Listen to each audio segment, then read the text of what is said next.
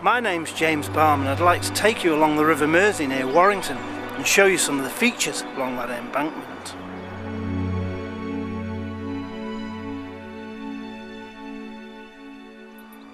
It was the River Mersey that formed an important barrier in ancient times, with the Brigantes on one side of the river and the Romans approaching from the south.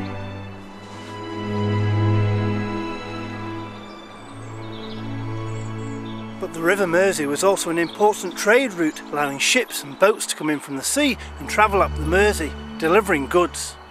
Indeed, the Romans set up Woolston Weir, an ancient settlement, industrial, where ships and boats could come into the Mersey and could take goods into Woolston Weir and of course take them out once again.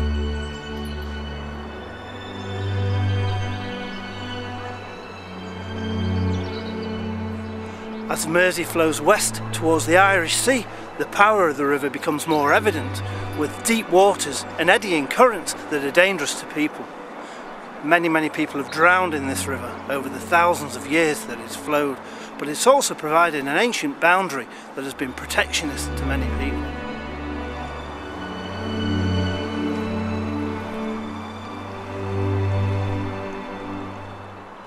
But even here at Thelwall, the Mersey flows through the landscape, bridged by the Thelwall viaduct, also known as the M6 motorway.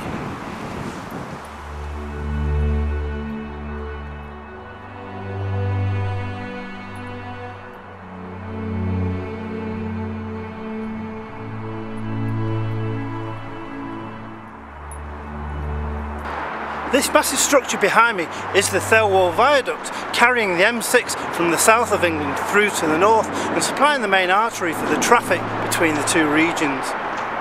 Extended and widened some years ago, it carries traffic 24 hours a day, 7 days a week across England.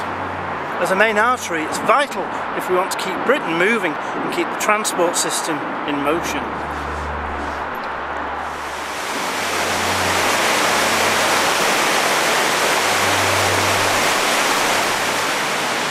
There's absolutely no doubt that the River Mersey is now a wildlife haven, teeming with fish and fresh salmon who swim upstream to spawn each and every year.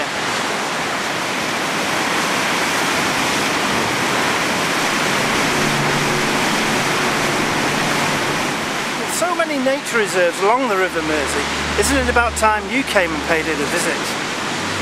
This is James Balme from the River Mersey in Woolston.